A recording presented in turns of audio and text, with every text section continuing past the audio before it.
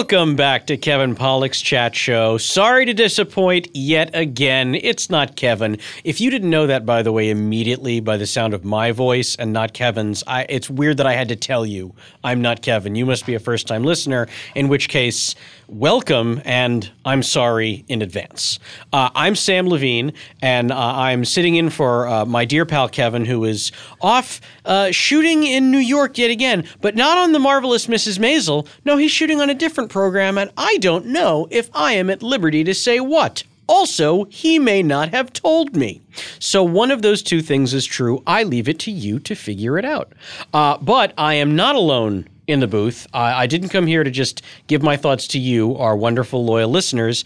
I am joined by friend of the show, friend of mine, longtime friend of Kevin's, friend to all of those who enjoy comedy and motion pictures. Ladies and gentlemen, the man, the myth, the legend, Wayne Federman. I can hear the turning off of computers across the country. This is nonsense. Clicking. You speak of nonsense. The clicking. Here's the thing. I like to imagine, and I think this is more than just a theory, that with any medium, you have the superfans. And I believe podcasts have their own superfans. There are people who are very familiar with the podcasting world, and these people have heard you on countless podcasts, True. And they love you, Wayne. True, I've done numerous podcasts. Yes, well known for your podcasting I feel like Kevin, prowess. Since she's on this very successful show, do you just mention, what's it called again? It's called The Marvelous Mrs. Maisel. About female stand-up comedian in the 50s. I can't say comedian, but I can make it longer to describe what that is. Sure. Right, because I don't want to offend anyone. We appreciate that. I feel like his guests have really picked up a little bit. Am I wrong about that? I mean, here's the thing. I can't agree or disagree with you because it would impugn either our current or previous guests. All right, you're right. So that was a bad. Let's take it over. Yeah. Can we start this? No. We can if you really want to. I don't want to either. Look, I mean, here's the thing.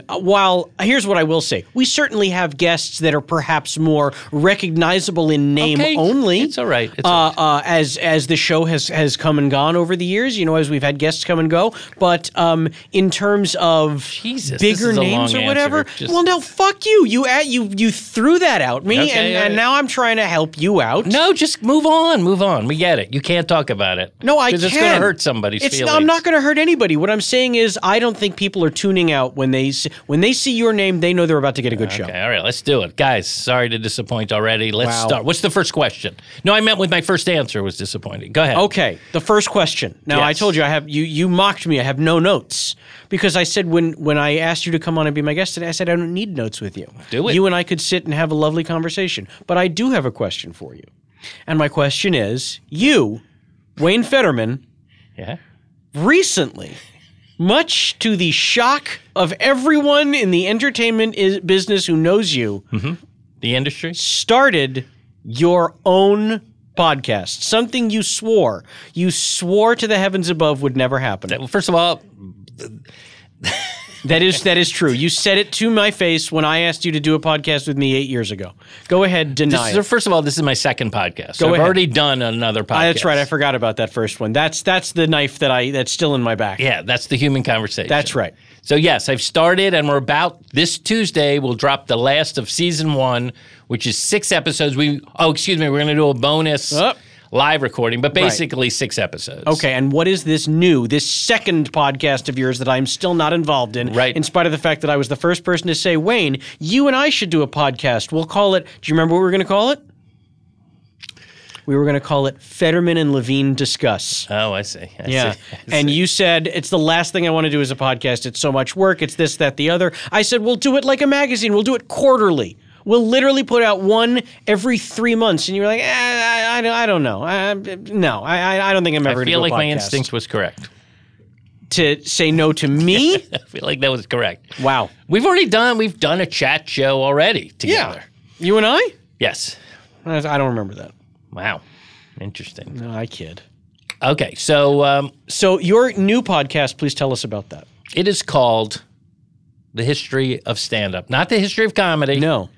The history of stand-up. Okay.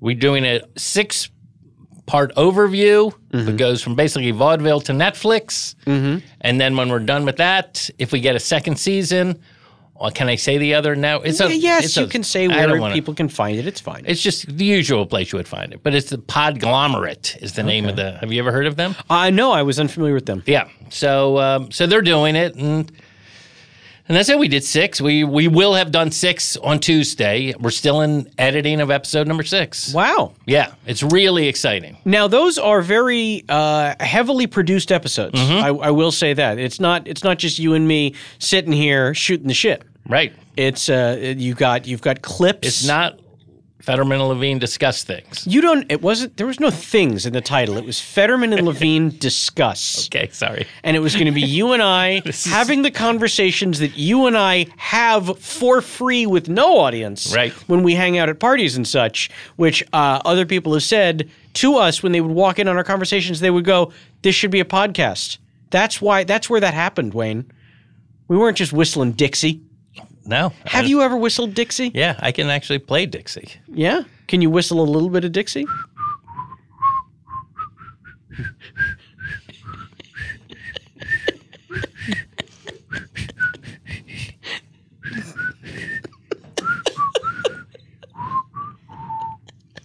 Thank you so much. Oh, I was going to do the break. Holy shit, we literally just whistled Dixie. Thank you so much. You're welcome. You're welcome. Oh, that's if I were going to put together a podcast reel, by the way, that's on it. I just ate, as you know, at Arby's, so not right. I didn't know I was going to be called upon to whistle, so it's not wet. My whistle isn't wet. Oh, thank you for that. All right. Well, as I was saying, attempting to say, so yours is a very heavily produced podcast. I love it. I am curious. The idea behind this podcast, where did it come from? I'll tell you. The guy, I'm doing it with like a millennial comedy nerd, okay? So he doesn't know a lot. No. He thinks Demetri Martin's an old comedian. Sure. And he used to work for another company. I don't know if I'm not allowed to say it, but I'm going to say it. You can say any names you want. It's called CISO. Okay. They're since they folded. Unfortunately folded. Earwolf crushed them. Yeah. So he was doing they were doing a series about the Tonight Show. I think Paul Reiser was in it. Wow. And anyway, they had some podcasts that went along with it that he was producing. And one of them, he brought me in to talk about one of the great moments of modern stand-up, which was from December 1973 when Freddie Prinze goes on the Tonight Show. Sure. Yeah, so we talk about that. And then when I go, all right, this is fun. We kind of bantered a little bit. But then when I heard it, he had the clip of the thing, had Carson introducing him. He had some music, a music bed. Wow. It was like NPR, near NPR level. So I was like, oh, I'm enjoying this. Because I just feel like this place is loaded with this kind of podcast. Yeah. The podcast world is loaded with it. With just two idiots talking. Two white guys talking. Two white guys just like whistling Dixie. The whole thing. No, I wasn't. I'm sorry, no, we already cue. got it. We'll cut it in again. So then he came to me and he said this company approached him, or I guess he pitched the idea to do a series called The History of Stand-Up. In the meantime, since I had done the Freddie Prinze one, my life changed. Like Freddie Prinze's life changed after doing that set. Not quite like that, but yes, it did change. It did change. And I started teaching stand-up, advanced stand-up, and comedy history at University of Southern California. USC. It's crazy, right? That is bananas. Bonkers. Crazy. Yeah. So now I have this weird credential. I'm no more knowledgeable than I was before I started teaching. Yeah, but that do not impugn yourself. You were extraordinarily knowledgeable before you started teaching. Right. So I don't want to go off on a tangent, but I will. Yeah. So how did that come about that you wound up now teaching a course? I will tell you. Please do, I will tell you.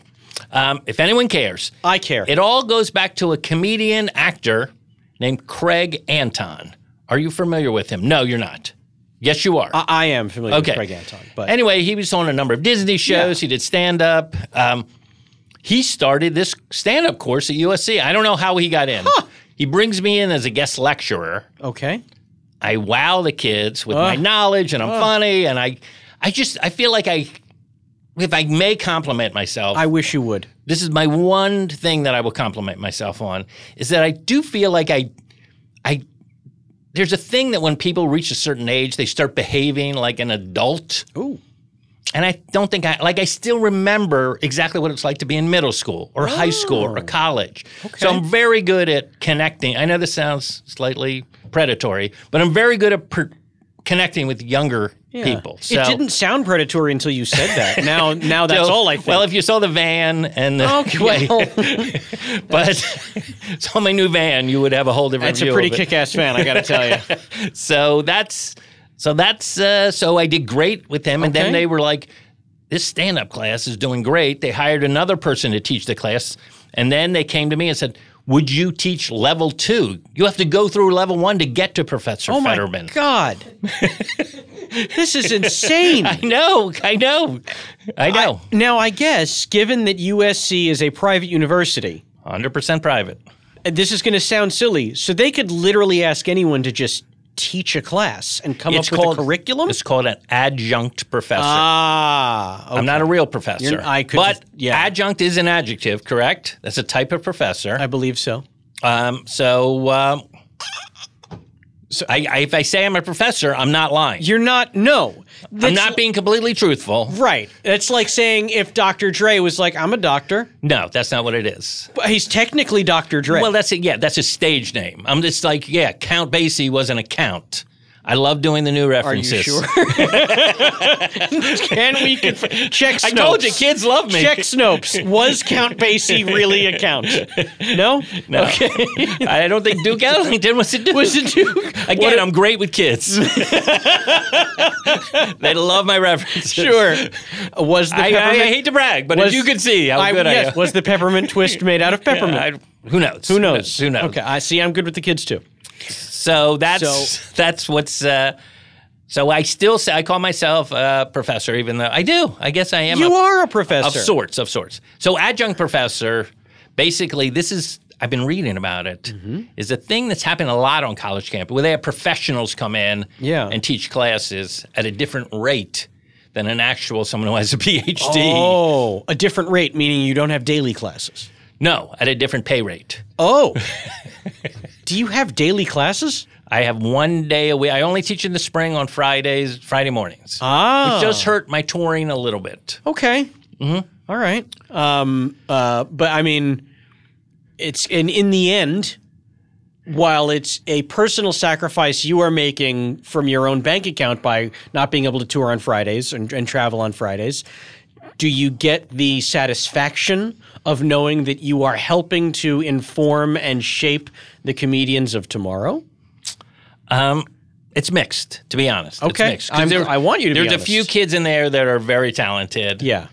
We had about 20 or so in the class. And then there are a few that are just kind of just curious or thought the other stand-up class was fun. I'll take this one. They just came in to laugh.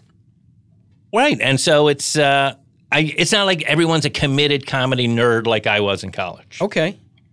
So if you are allowed to say, I mean, I don't want you to give away the farm here. I'm curious what is in Professor Federman's curriculum. Well, I have something called a syllabus. I'm familiar with the syllabus. Literally, if I was Steve Allen, I would do, but I took some pills and it's clearing up. Like that would be a Steve Allen joke. This is what you learn in my class. I have a syllabus, but So, this is what I do. It's basically a performance class. I want them on stage, in front of the class. We have a microphone there. Just every week, if possible. Wow. How many are in your class? It's a 3-hour class, 20. So even if it's just 3 minutes of doing something, I think it's important, just that feel of being under the light. Again, it's a fluorescent light in a room, but just that feeling of like, oh, my voice, I'm hearing my voice reverberate in this room. Like that's important. I tell them right at the beginning, Samm Levine. Sure. Sam, I tell them right at the beginning, I go, there's probably nothing I'm going to tell you in this class that's better than doing open mics every night of the week or getting up on stage. There's nothing more important. Like this is one of these, you have to do it to learn it. Yeah. It's like learning how to swim without going in the water. You just, you can't do it. Yeah. So as simulated as our room is, and again, the problem is the kids will laugh at certain things that are unique to the room as opposed to a group of strangers who doesn't know what Renee is talking. Yeah. So that's my big that's my number one piece of advice. Is get out there. Is don't take this class.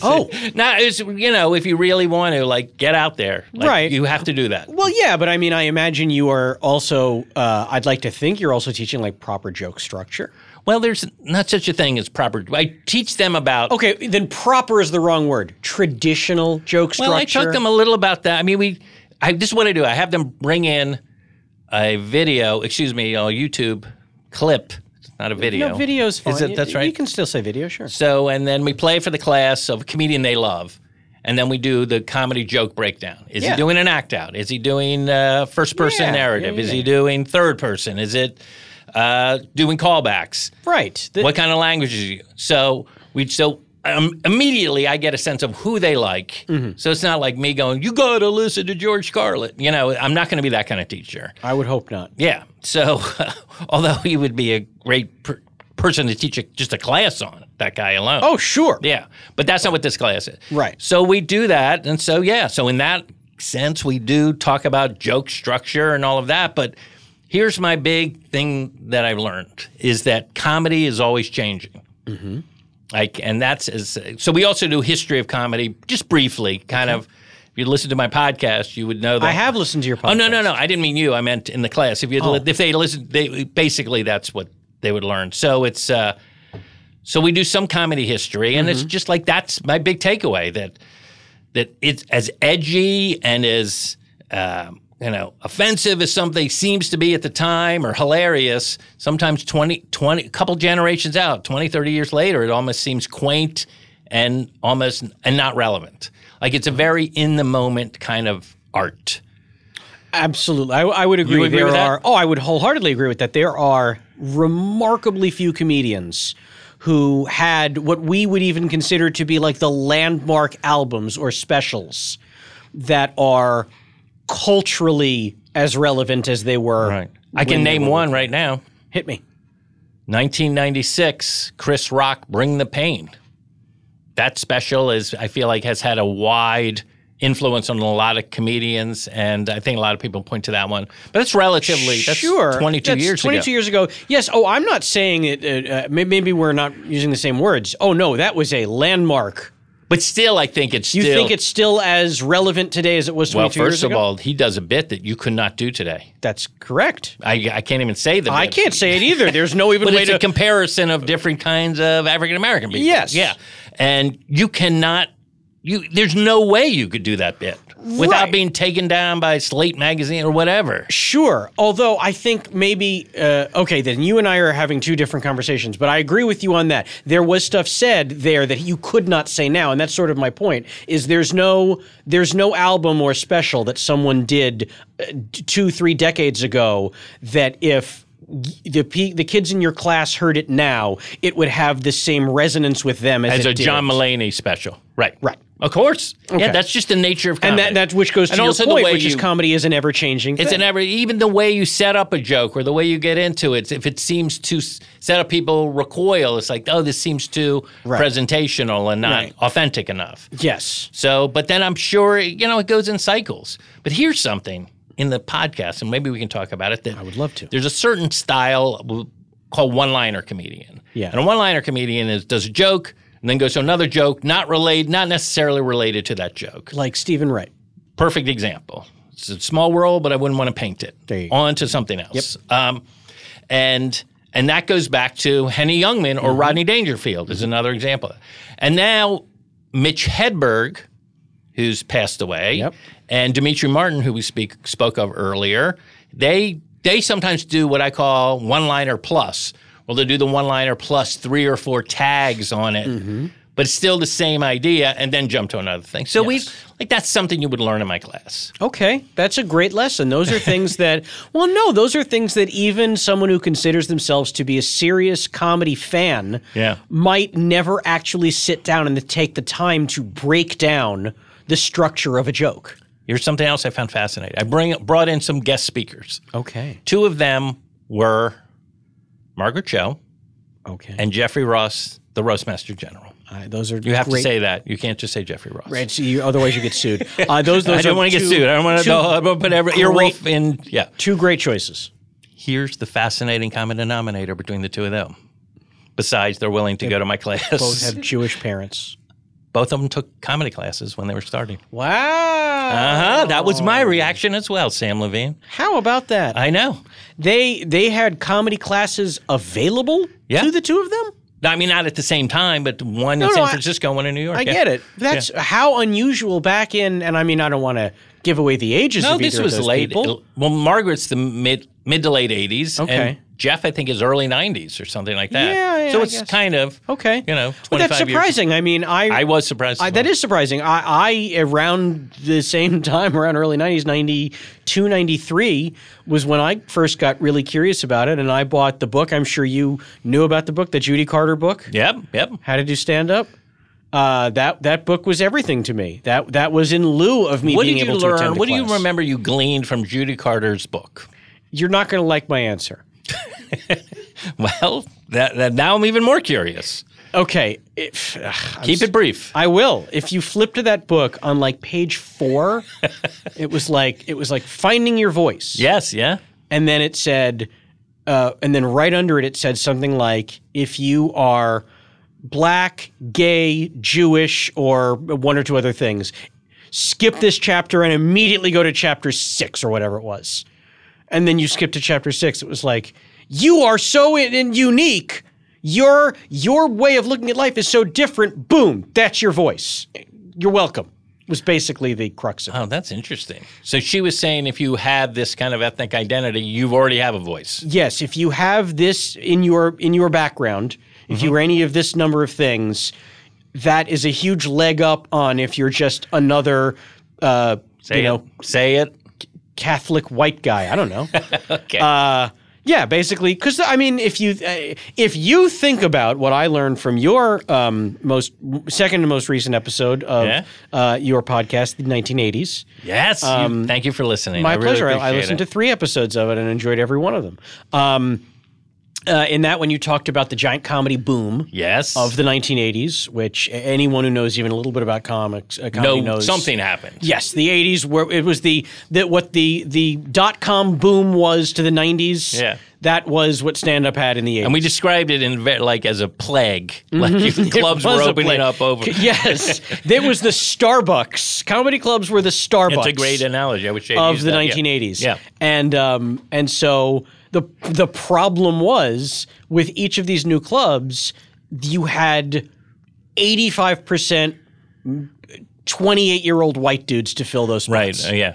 So that was the problem. It was there was not enough voices that were different than that. And so that changes in the 90s. Yes, it certainly does. But when Judy wrote that book in, I'm going to say 90, 91, probably, she was saying like, hey, I go to clubs. I see what is underrepresented. If you are one of these voices, lean into that because people aren't hearing that. It's a weird piece of advice. Look, just because if you think of the difference between Shelley Berman's voice and Bob Newhart's voice and I'm not saying it was great advice. I'm just telling you. You asked me what I gleaned from the book. You said the book was the world to you, and then you told me one thing that was wrong with it. You asked me very different questions. We can play back the tape. You go ahead. I know what I said. I said that book was my version of having a comedy class. So, for all what if kids come away from your class going, I didn't learn anything?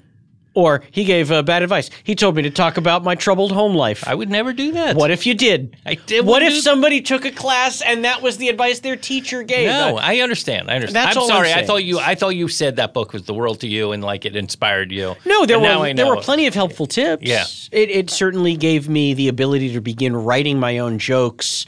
That I would eventually tell on stage and learning the traditional format of how stand-ups told jokes. Set up and a punchline. Yep. Sometimes not that easy. I know, because people know it's coming. Sometimes you got to meander. Sometimes you got to do the rule of threes. Okay.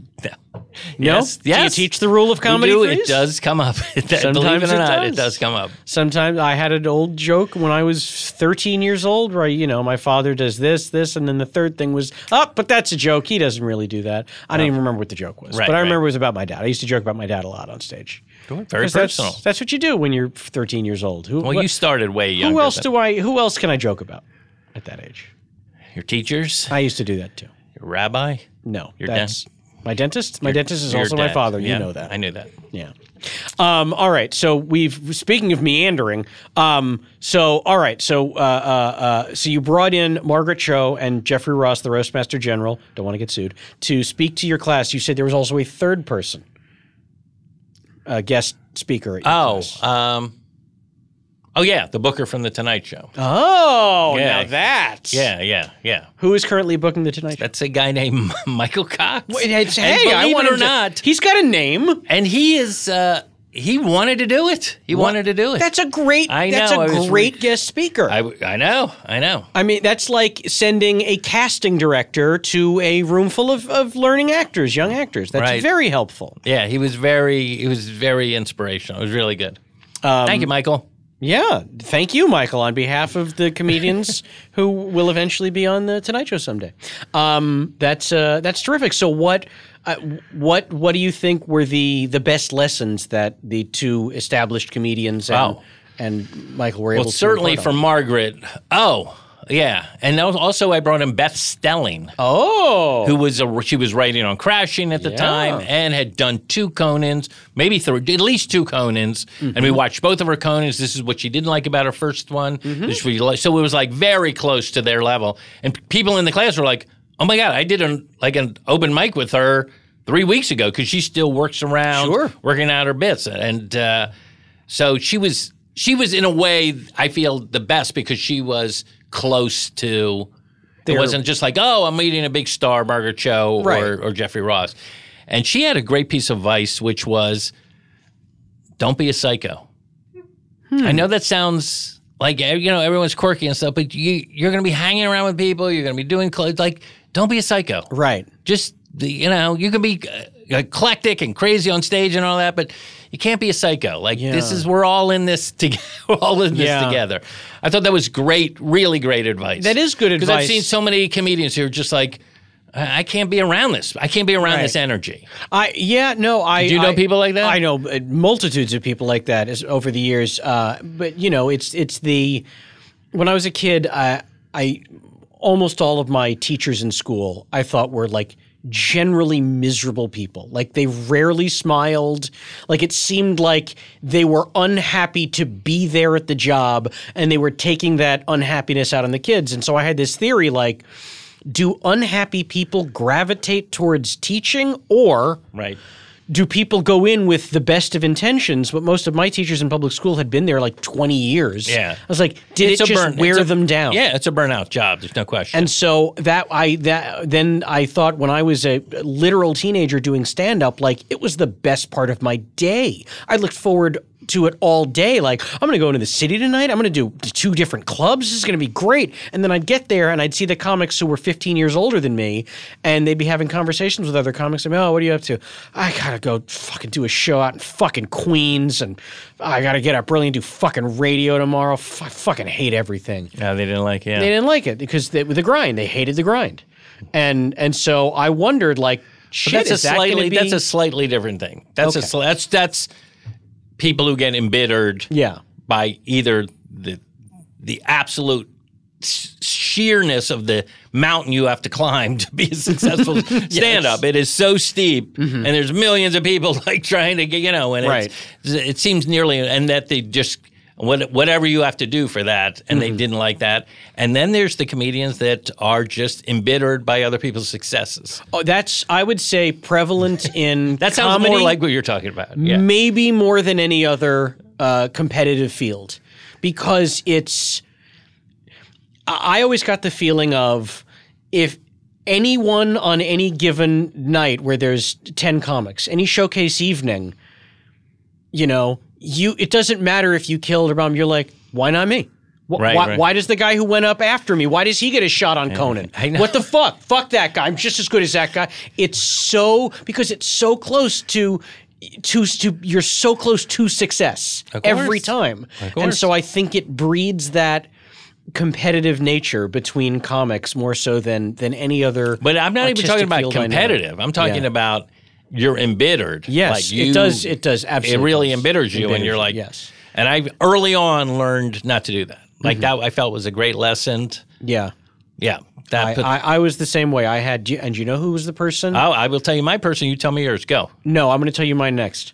Oh, I have to go first? You have to go first only because, you're not going to believe mine. Mine is Jerry Seinfeld. Wow. Mine is Jerry Seinfeld. He said, and he was like a senior when I was a freshman. So, he had already basically left for L.A. by the time I started doing stand-up. Yeah. But he would come back to the comic strip, the conquering hero. I just opened for Anne Murray, like these great.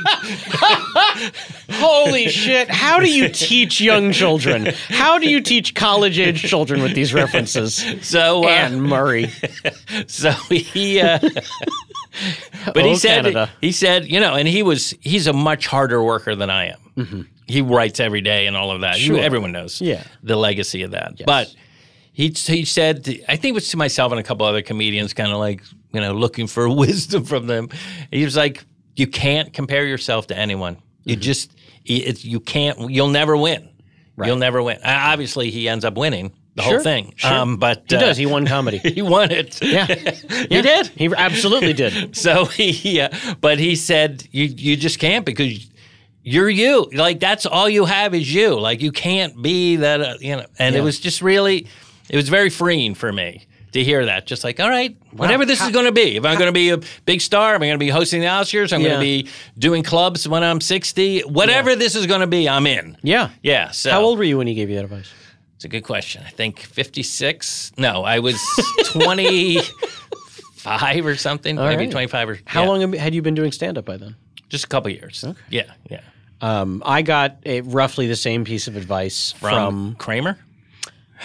One Jeffrey Ross. Oh, interesting. Yeah. That's why I don't. Is that what he said? That is what he's. I mean, not those exact words, but so the two guys who helped me get my footing when I was literally 12, 13 years old was like, I think I could do this. Was Jeffrey Ross and Elon Gold. Oh, yeah. Still both in the game. Still very much in the game. Elon's dad, Sid, was my first manager, and so Wait a minute. Yep. Elon Gold is born into the business? I don't know which came first, Elon's career or his dad's managerial career. But they may have developed at the same time. Doesn't matter. His dad, Sid Gold, he managed a lot of comics. Old and young. What is this face? What are you nodding at? I don't understand this I think weirdness. Everyone on the podcast can hear my face right now because I'm always like, oh, of course, somebody's dad's in the business and that's how they get in. I don't think... I didn't have anyone. I didn't have anyone. I'm embittered. No, I'm kidding. What is wrong with you? The Anyway, so Elon and Jeff were the ones who that's nice. Helped me figure out what to do on stage and what to do, I don't want to say what to do when you're bombing, but they were like, you're going to bomb. You're going to bomb a lot because you're a young comic and you're literally 13 years old. And, and then it was Jeff who was like, do not pay attention to the other comics on stage with you. Some of them will have great shows. Some of them will have bad sets. Yeah, that's good advice. It's hard. Yeah, he's like, sometimes you'll see them and their name will be on a marquee and you'll wonder, why isn't my name on that marquee? He's like, that's the wrong way to go about this. I remember that specifically. He said, their name will be on the marquee, yours won't, and you might get angry. Don't get angry. That's not how this works. Thank you, Jeff. Yeah, thank you, Jeff. Ross, I never forgot that. Roastmaster General. So it's nice to know that... God, how old am I? That 24 years later, he's still willing to go out. He's doing great these days. He's crushing it. Yeah. I know. Wait, did I read that in the press? I did read it in the press, so this is not privileged information anymore. He just sold a show, Historical Roast. Oh, yeah, they're taping it next week. Yeah. But just so you know, in the Wayne Federman, professor of comedy at USC, they did a historical roast on the Dean Martin's roast. On Dean Martin's Celebrity Roast. Want to know who they roasted? Who was that? Father of our country, George Washington. Wow.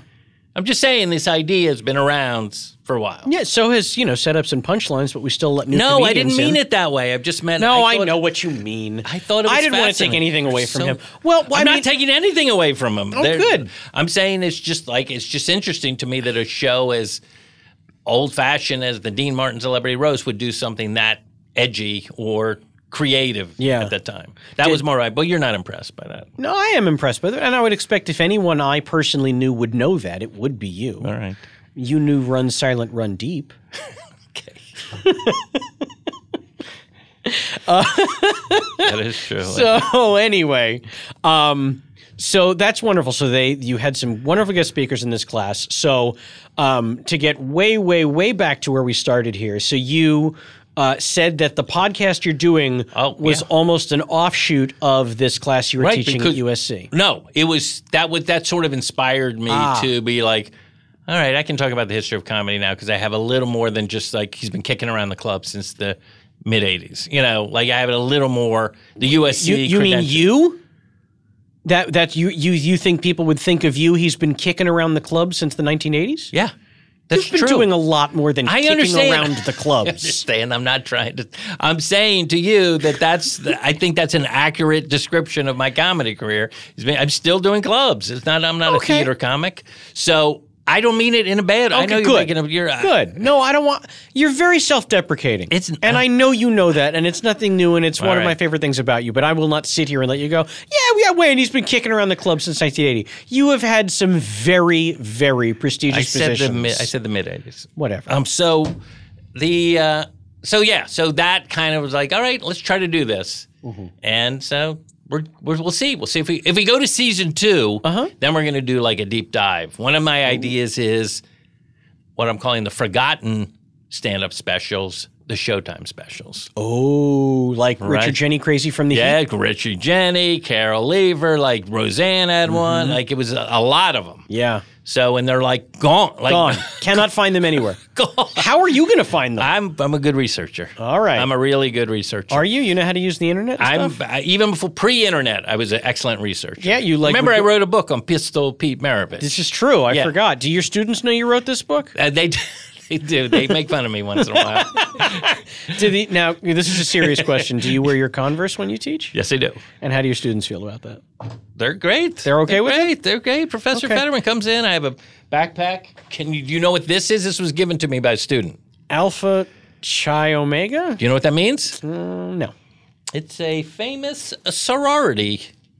Is that from not Pretty? No, that's just from Legally it's Blonde, no, it's not like Legally Blonde. It's from USC. I got a promotional backpack from a. I kind of feel like JanSport. Right? I'm familiar with them. Yeah, I kind of feel like that you're playing favorites though if you wear that around campus. Oh, I see. Oh, good point. I would worry. Like if you saw someone else from a rival sorority, they're very competitive. Those sororities and fraternities. Okay, I don't know. You know. I was not in a fraternity at college. So. I was not either, in as much as I never attended college. Oh, well, that would make. I'll tell you though, if I had, I probably would not have been asked to join any fraternity. Okay, well, let's talk about things that didn't happen. Unless and how they needed you would somebody to them. like cook the books. Maybe I could have done that. Oh, Jesus. I would have done that. You know what? For my if they let me in, I owe it to them to at least hide the $1 million that we were, laundering through the mob. I don't even know how to respond to this. You know what? I'm going to go back to college. I really want this to become my reality. Do it. That sounds like I would. The only way I would go to college is if I could get into USC and take your comedy class. It's fun. That campus is it's like being on a movie set. I don't know if you've ever been there. I've been on that campus many times. My pal Leonard Maltin. I'm also your pal Leonard Maltin. Everyone's pal Leonard Maltin. I have to imagine he still teaches that course there, but he has taught a course there for many, many years, and I have attended it and spoken at it a couple times. And USC is a magnificent campus, and it smells like money. Oh, it's wealthy. That there is literally the sidewalks on the campus are made out of $50 bills. Okay, that's literally. Okay, I don't know. You can't. You don't know what the word literally means, and you don't know what cement looks like. So I don't know how to. I'm not 100% sure on this. Yeah, you're wrong, and you're wrong. I think the Oxford English Dictionary, or the OED, if you will, the gold standard of our English language, I believe, a couple years ago, they added the figuratively as one of the definitions to the word literally. Oh, I see. That figuratively is easily. Okay, maybe. And the way the OED works, for those who don't know. Jesus. Go ahead. This is important to know. Language is important, Wayne. I agree. I know. They do not, most dictionaries will, the first definition of a word is cited by relevance. So the most common usage for the word home, let's say, is the house, the place a person lives in.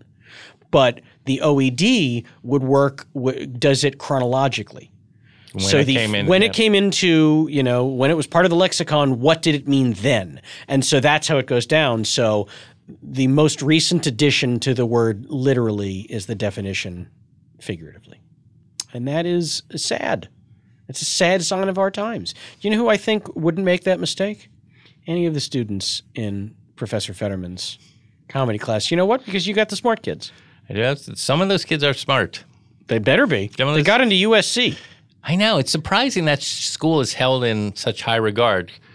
I mean, well, yeah. I just got fired.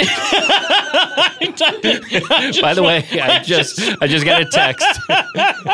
I'm fired. Just let that linger there.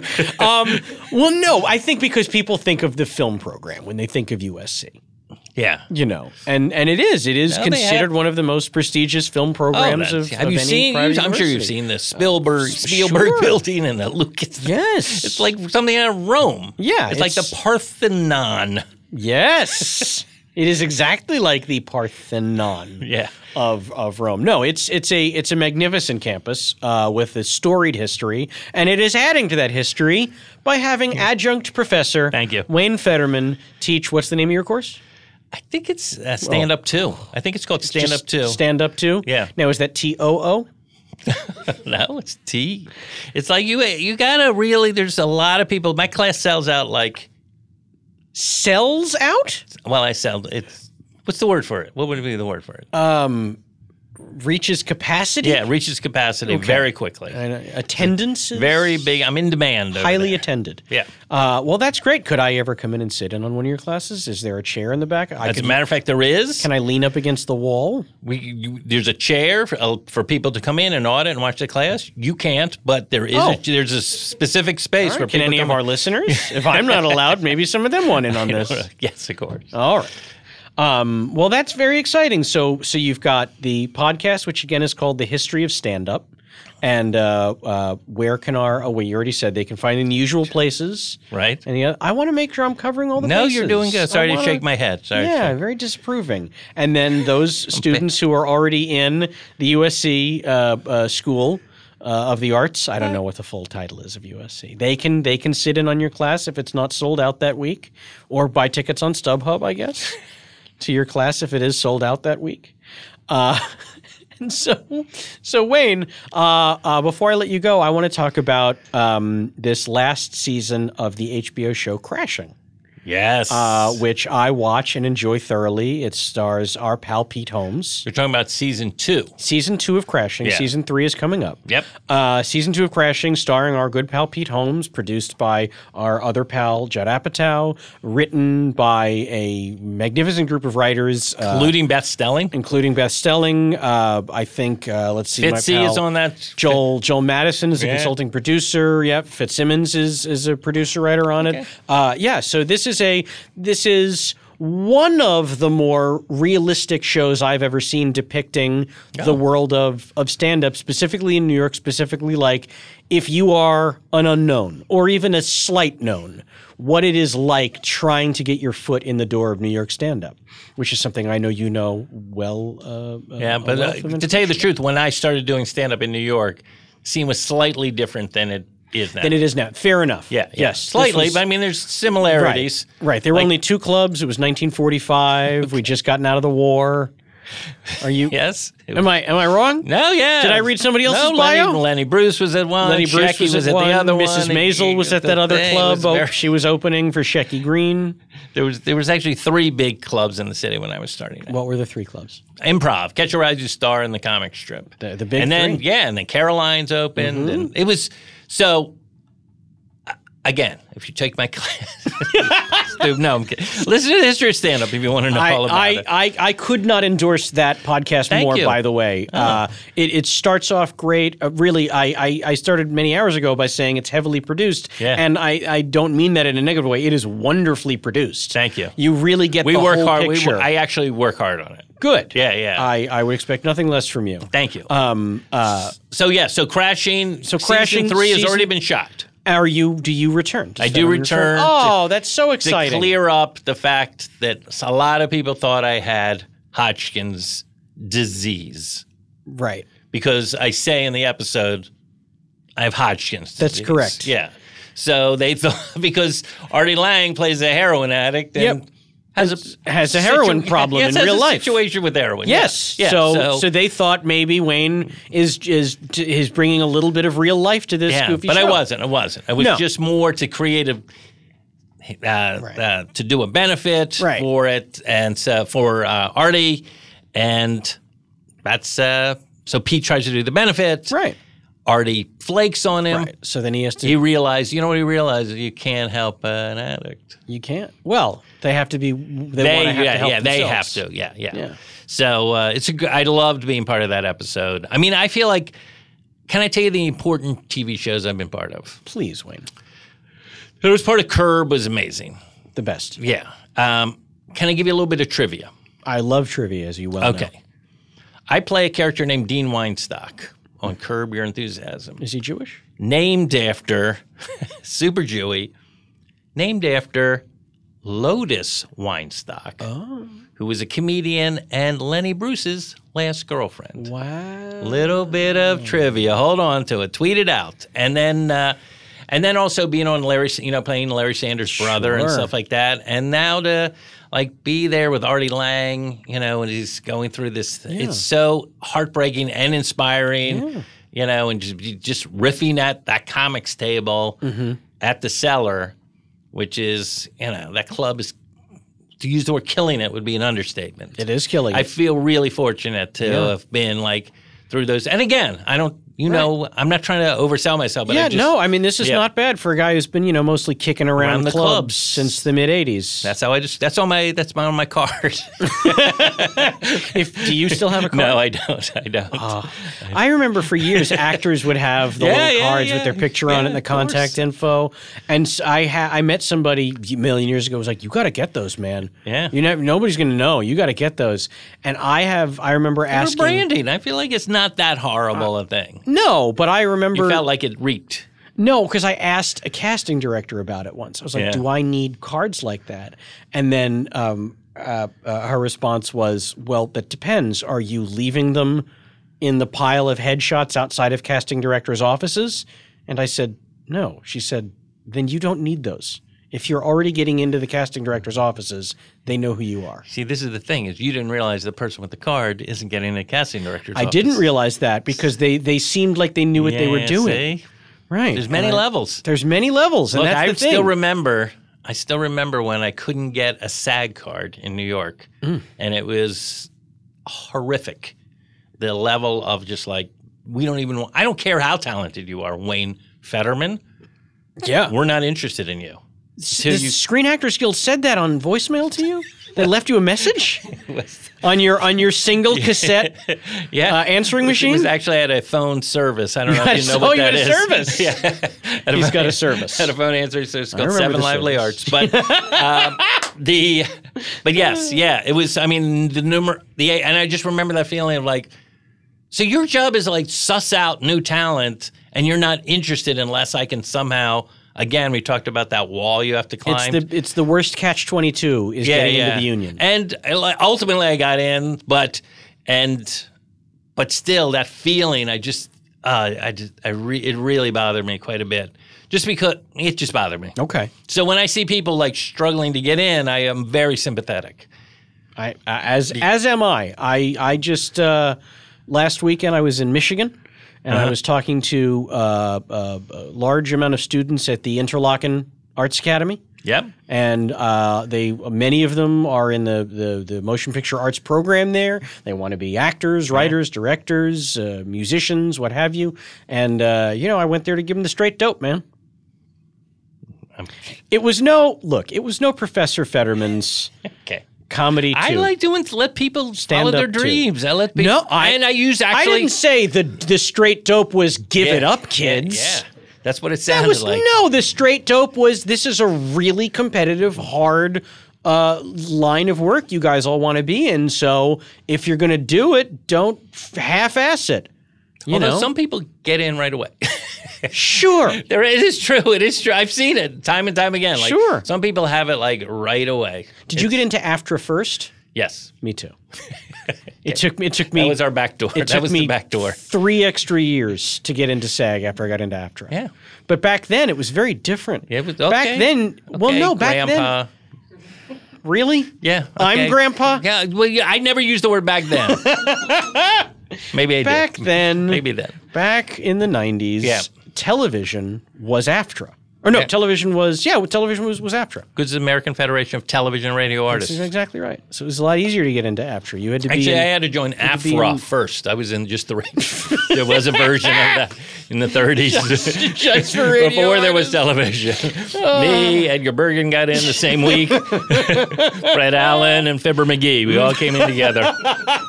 My class, literally 12 people unsubscribing to my class or dropping out of my class. All right.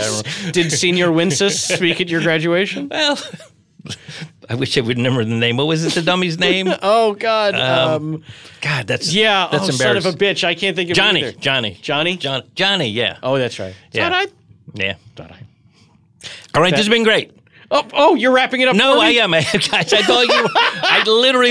You took the words right out of my mouth. You can't not be a host. I read you pretty well. You did read me. You saw in my eyes I was about to thank you for coming in. But now that you've jumped the gun on me, I want to hear all about your. No, fuck that.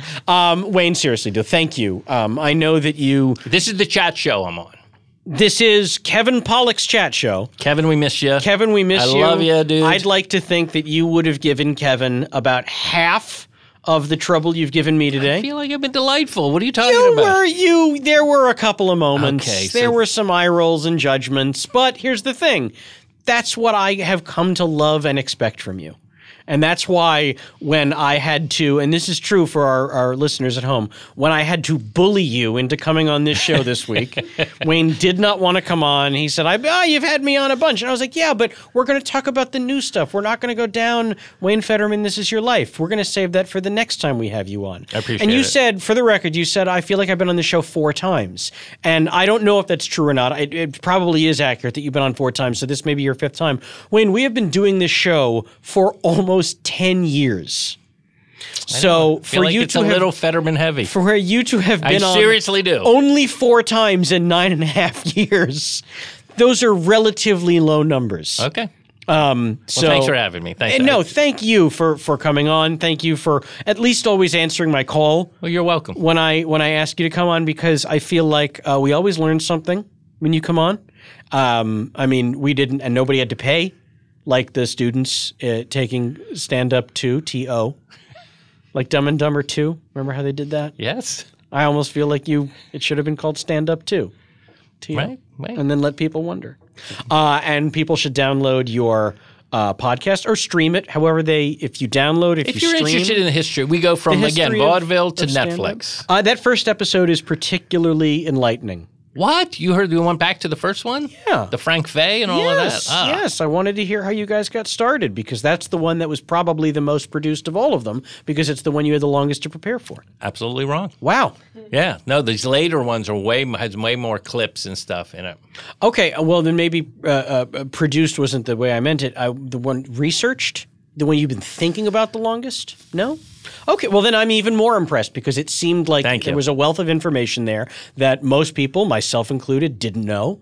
I didn't know about a lot of that, and now I do, and I feel better for it, and I've always considered myself a comedy nerd. So I would say if you consider yourself a comedy nerd, your education is not complete until you've heard Wayne's podcast, The History of Stand-Up, and until you've taken his course, Stand Up 2, TOOO, at USC. And Wayne, where can people find you online? Do you do online stuff? A little bit. Where can they find you? I'm on Instagram, but I'm very rare. It's hard for me to. It's called Insta Federman, and then Twitter is @Federman. @Federman, FEDERMAN. 100% right. Okay, that's great. And if they want to come visit you at your home, can you give us the address? The new home? Yeah. You don't want to give that out? All I can say, it's in a dicey neighborhood. That's That's the adjunct professor salary. I would expect nothing less from you, my friend. All right, well, give me just 1 minute to wrap things up. Okay. But from the bottom of my cold, dead heart, thank you, Wayne. You're welcome. For giving us some time this day.